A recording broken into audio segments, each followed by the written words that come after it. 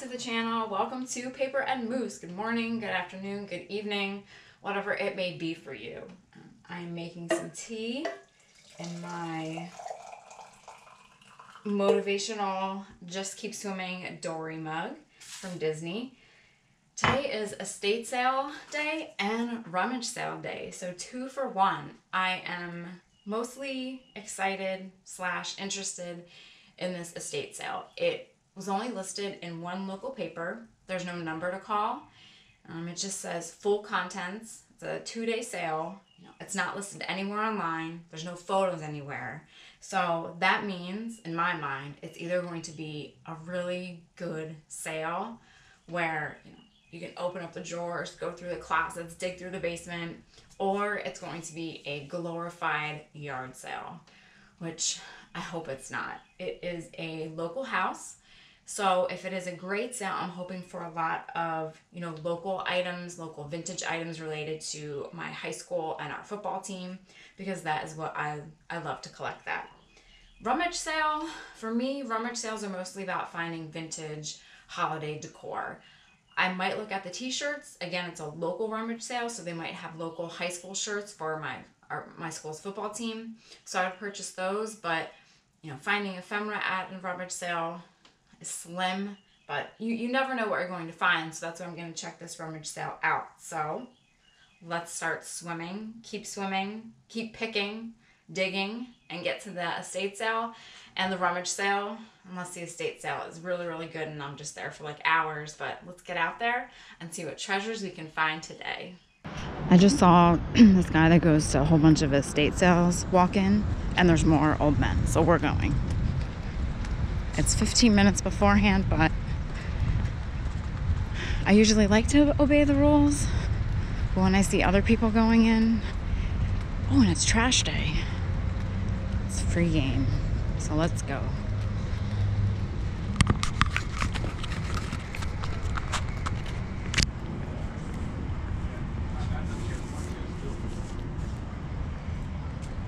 Hi.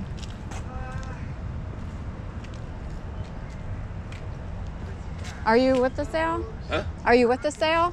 Yeah. Oh, are you guys open yet? I know it's only 7:45. Excuse me? I know, are you open yet? Yeah, sure. Oh, okay. I just wanted to make sure. Is it just outside? No, there's furniture and stuff on the inside too? And is that open? Yeah. Alrighty, thank you. In fact, she's in there walking around. Okay. I'll check out here first. These are actually cute. 8.5. Yeah, she's a shoe collector. Yeah, these actually might fit me. She's lucky if she wore them once. I'll have to try them on. All right, check in.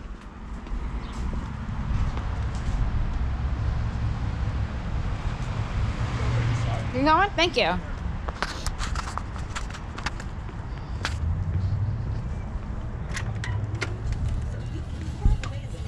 Right for you. Visit us online at shopkelly.com and see why for over 50 years you can count on Kelly.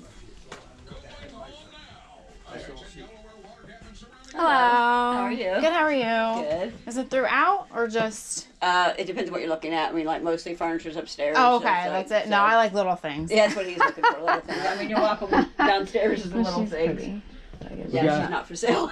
I can see You got why. stuff in the basement? Oh, No, just a set of dishes that, I can see why. She's very nice. yeah, an antique guy wanted her. How We about got like out 3 here? pictures we're taking with us. That was it. Hey, why not? Here. All right, I'll go back outside. I mean, you're welcome to come in and look through here. Okay. I'll just go through down. You can always ask. Okay. Oh, what a nice stove.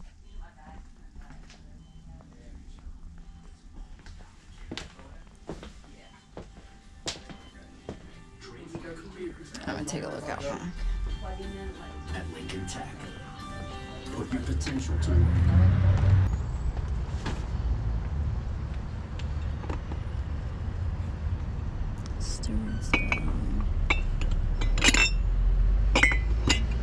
I'm seeing if they have any Phillipsburg glasses.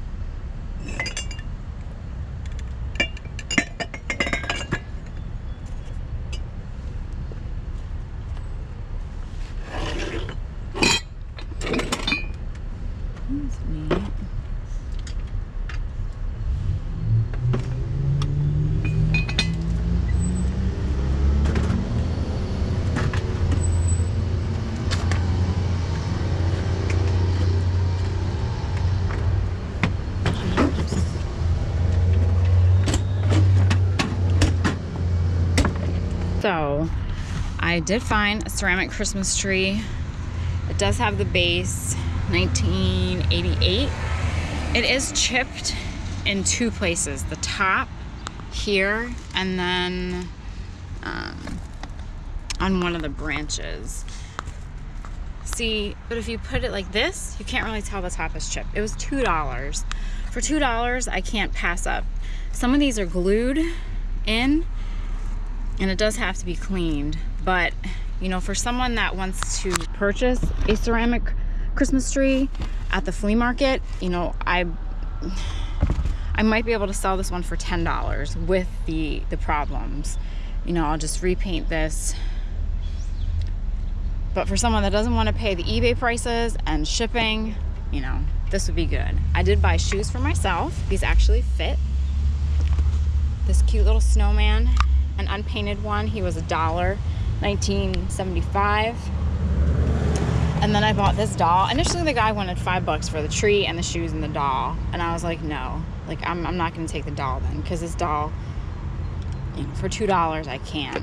But when I was packing things up, I put the doll back. He's like, oh, just take the doll.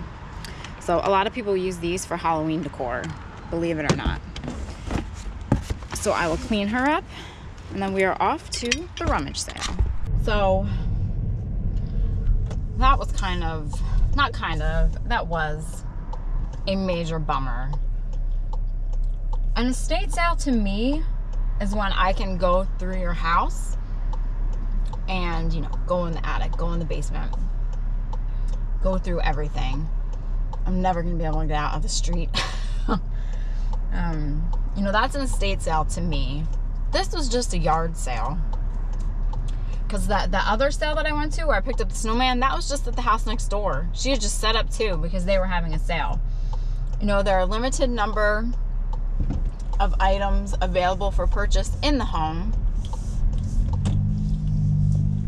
And I'm not going to take the liberty and just walk around your house randomly because that's a little weird considering it's not really an estate sale. They had, you know, those boxes, they had prices for the whole box, you know, $3 a box, $5 a box. Not an estate sale. Not at all. So for those of you out there that hold estate sales or hold yard sales, please do not label your yard sale as an estate sale. I beg you. Because you're just going to have to end up, you know, answering the same question. Is there more? Is there stuff in the house? Is there stuff in the house? Because that's what people expect at an estate sale. You see how ramped up I am about this? Similar to yard sales.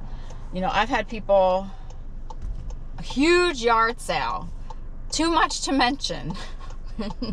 And then you get there and there are 2 tables. Like, and where's the rest? Where's the stuff you could have mentioned? Because it's not here. That's one of the reasons why I hesitate to go to yard sales. You know, I know as a picker and someone that likes to, you know, buy used things for myself or for reselling, yard sales are a part of the game. But there are just some times when you're like, nope, not a huge yard sale. 2 tables is not a lot of stuff. Thanks for your dish towels. And your plastic cups that you saved from like Red Robin. I'm good. But anyway, we're off to the rummage sale. We have an hour to wait till it opens. So let's see. Let's hope for some better things. Maybe more vintage Christmas. Maybe not chipped Christmas trees. But hey, you know, we take what we can get in that realm. So yeah, let's go to the rummage sale and see what rummaging we can do. Good morning. She's all the way in the end. Hello. You need to help move this so I can get back in there.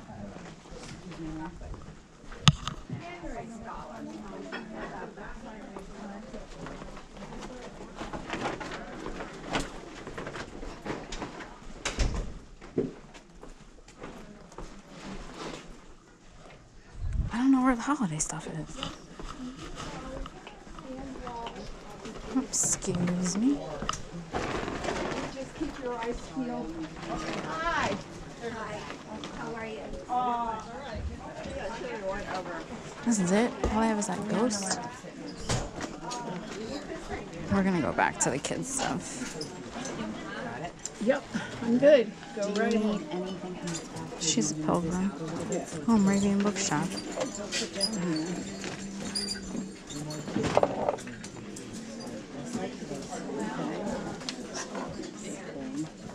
There's a couple markers. Okay.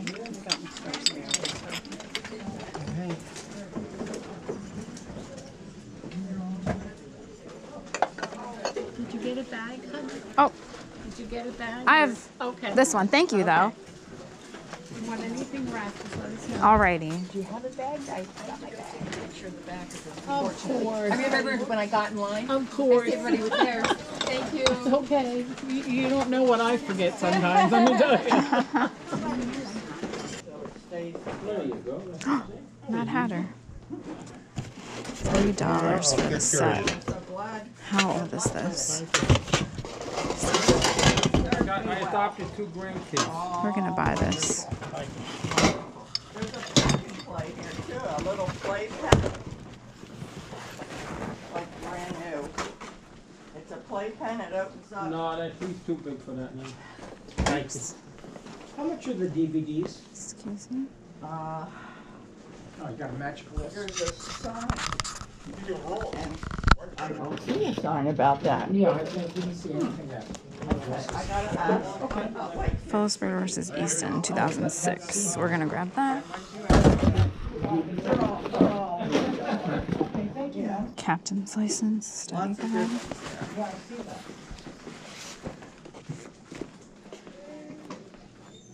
You want that?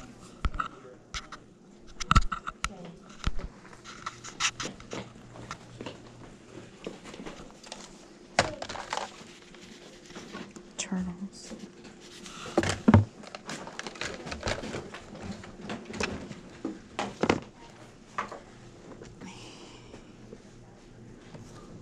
Miss Piggy. need that. You got a high chair at home.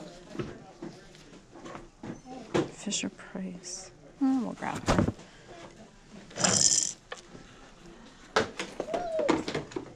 No sale. There's no sign on it. Easton 2006. Yeah. That big. Sure? Was it football? On which side?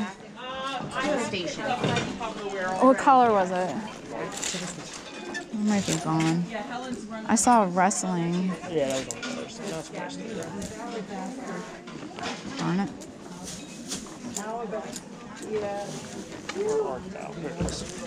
Oh, yeah. It's stained though. Oh. Will that come out? I think I just. Well, it's $1.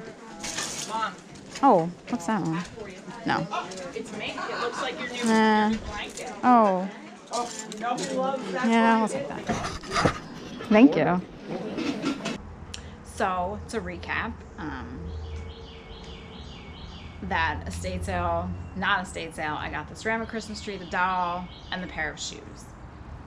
The rummage sale, there was no vintage holiday decor. The only somewhat vintage holiday decor item that I found was this ghost. Gus. There's GUS initials on the back. No, again, this was the ceramics craze. I passed by him the first time, and then when I went back, he was still there. And I actually have, I think, 2 smaller ones. So he will go with my Halloween items. But this, and then, let me see if I can find her. This pilgrim woman, or yeah, we'll call her. Just think like up north Massachusetts, Plymouth kind of fashion lady. She was a quarter. And she's actually from the Moravian bookshop in Bethlehem, Pennsylvania. So she's probably, you know, well made. So I will add her to my Thanksgiving collection. I wish they would have had a man there, but I didn't see him. Hopefully I didn't bypass him. But I thought, you know, there'd be a table, a vintage Christmas, and there wasn't. What a shame. So what did I pick up? I picked up this jacket. It's Aero Pastel. I think I have one that's like American Eagle, but it's funny because I have one that's pretty much the same thing.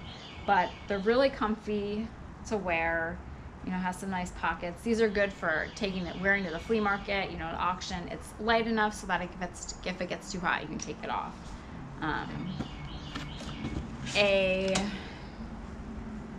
Easton Peeber Thanksgiving Day t-shirt. It does have some stains, so I will try and get those out. This is too large for me. It is a large. So I think what I might do is maybe be crafty when I have time and turn this into, you know, cut this image out and maybe put it on a pillow, and then I can put that on my couch during Thanksgiving time. This way the shirt is not just stuck in a box somewhere and not being put to use. Let's see what else. This shirt, I picked this up. No, I didn't find it at the Rummage sale. Taco Stacks. I got it from him. So now I will have a Taco Stacks t-shirt. I picked up, again, Easton Peeberg. This is a program for our big rivalry game. You know, this is a huge, huge game in this area, and I am proud, you know, to be a part of the Phillipsburg tradition and be able to go to that. So I tried to find the holiday decor first. It wasn't much. So then I went back around and I went to the kids' room, and that's where I probably made most of my purchases. I'm not sure why. I think I picked her up because she still had the original tag. Jim Henson Muppet Beanbag, Fisher Price, ages 3 and up. You know, division of the Quaker Oats Company. Interesting. I didn't know Fisher Price had that division, but you know, is she worth, you know, $10? Who knows? But again, she was probably like a quarter, so why not? People still like the Muppets. Then I also bought these. These are Viewmasters, 1991. There was a Viewmaster there, but it was a newer style, so I did not pick that up. So we have Mickey's World Tour. This has a Clover sticker, if you remember Clover, the store. And then this was Clover. $3.69. Wow. I'm surprised it was that much. This is Teenage Mutant Ninja Turtles. I'm just reading it. Shredder leaves, Splinter undoes the cage. So I picked up those two. Again, no clue what they're worth, but that's all right.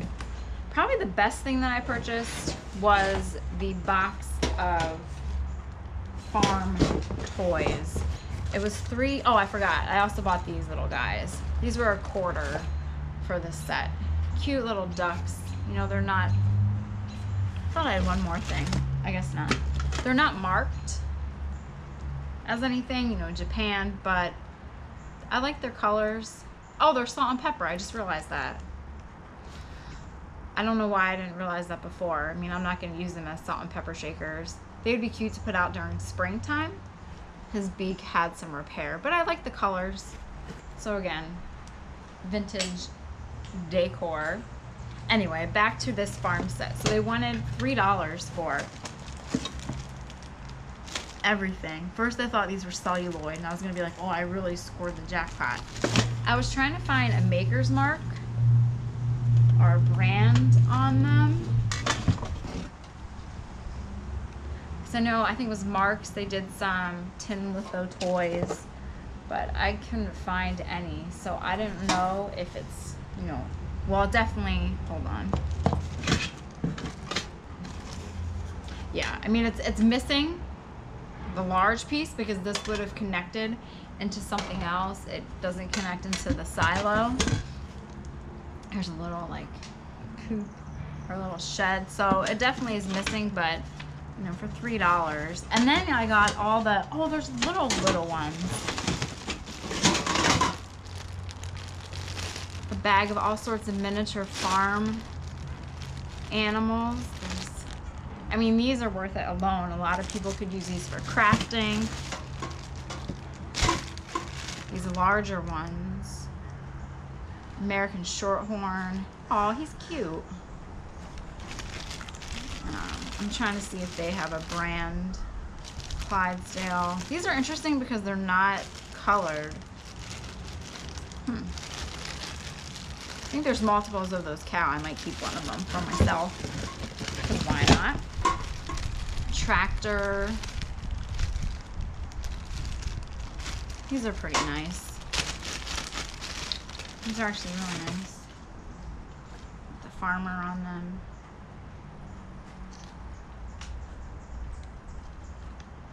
Again, I don't see any. Mark, another one. Ooh, look at this one. Ohio.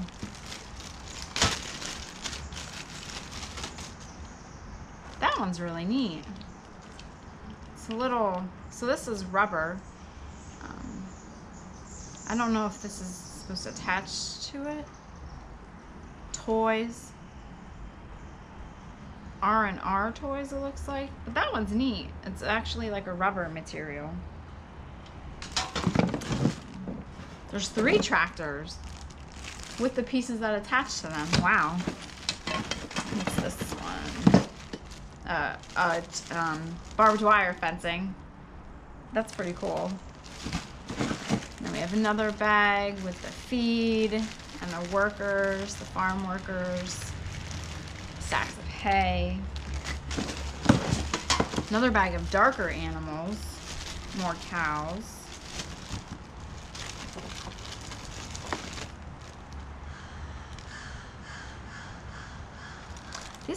These are nice. Fencing, and then another bag of more darker colored animals. There's some horses.